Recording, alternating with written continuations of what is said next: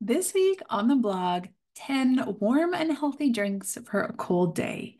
In the wintertime, I drink a lot of tea. I shift to iced tea in the summer, but in the winter, I'm a tea girl. However, there's lots of other warm drinks. A lot of people think hot chocolate or coffee. Today in the blog, I want to make it a little bit more fun. Get a couple healthy ideas over there, something flavorful, fun. You can serve it when friends are over. You can have it for yourself. Change out your coffee or your regular drink for something a little bit more exciting. So I have some recipes for you. I have some fun ideas. But today on the blog, you're going to find 10 warm and healthy hot drinks for a cold day. Click the link that's here with this video, head on over and enjoy. When you're there, leave a comment at the bottom to let me know which one you're going to try, or if you have a favorite hot and healthy drink, be sure to add it to the comments as well.